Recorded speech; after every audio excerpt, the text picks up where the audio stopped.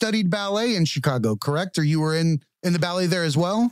I work for a modern dance company there, and also they do modern dance, they do ballet, they do the handicapped, the disabled dance, what they call here with the people in the U chairs.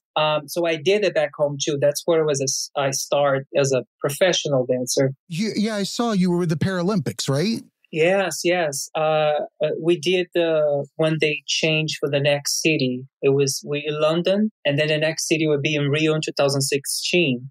So we were there. We performed, and the closing ceremony, and it was fun. It was. Well, I've never been to Brazil, but I think it's pretty well known that Brazilians love to party. No matter what the situation is, like it's fun. It's fun. Even if it's good, wholesome fun, it's still going to be a whole lot of it with everybody together. I couldn't imagine what that was like.